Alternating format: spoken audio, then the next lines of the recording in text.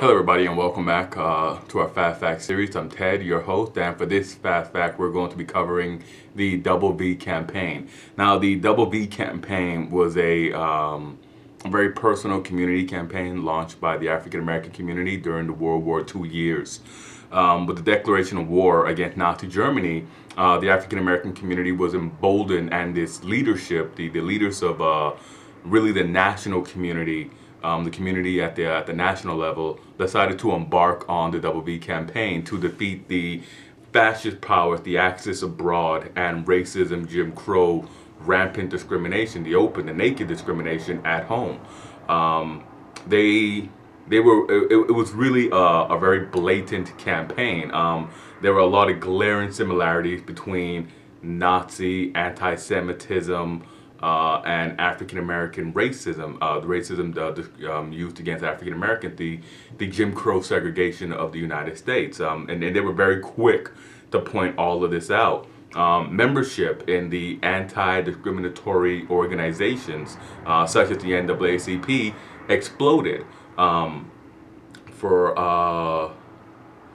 The exact numbers are 40,000 NAACP members in 1940, and 5 years into this Double V campaign, membership was over 400,000, with 450,000 in 1945.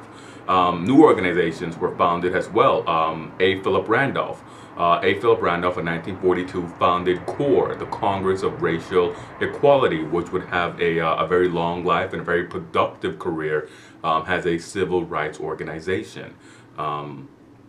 CORE differed greatly from the civil rights organization, from the anti-discriminatory leagues of its day. From the very beginning, they had been very conciliatory. They had approached civil rights with a non-confrontational attitude. Frederick Douglass was deemed as extremely confrontational. He was deemed as an agitator during his lifetime. But when you really examine his career, it really wasn't as in-your-face as other movements of its day. Very, very tame. The antics of Frederick Douglass are very, very tame when compared to organizations like the Ku Klux Klan and other Redeemer groups, and of course the Fire Eaters, in the campaign that the Fire Eaters launched in the wake of Abraham Lincoln's election in 1860. Sorry about that. But CORE, very different, took a very hard militant stance on civil rights. CORE eschewed lobbying. They would not lobby. They would not go to meet with people. They would not try to influence leaders by simply, going in and trying to barter for these leaders to endorse them and to sort of fight for their cause.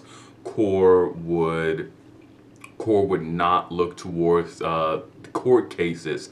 The Brown case was years off, and the Brown case would be one pushed forward by the NAACP. But CORE looked back to all the cases from Plessy v. Ferguson in 1896 up until 1942, and in every one of the cases in which African Americans had sought relief through the courts, it had been flatly denied. Jim Crow had been reinforced, so they eschewed political lobbying, and they eschewed the legal tactics, and they opted for direct confrontation, such as sit-ins and street protests. Two forms of what we would later call civil disobedience, what we would later classify as civil disobedience. Two forms of protest that still enjoy regular popularity and will go on to play a major role in the civil rights confrontations in the 1950s.